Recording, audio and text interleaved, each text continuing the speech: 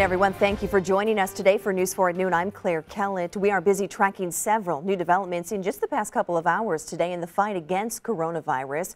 Breaking this morning, a senior member of Illinois Governor J.B. Pritzker's staff has tested positive for COVID-19. So as a result, all members of the governor's staff will be under a period of isolation and will be working from home. The staff member is apparently showing no symptoms of coronavirus at this time. The governor was tested again yesterday, tested negative. Governor Pritzker will continue to hold his daily afternoon COVID-19 briefings.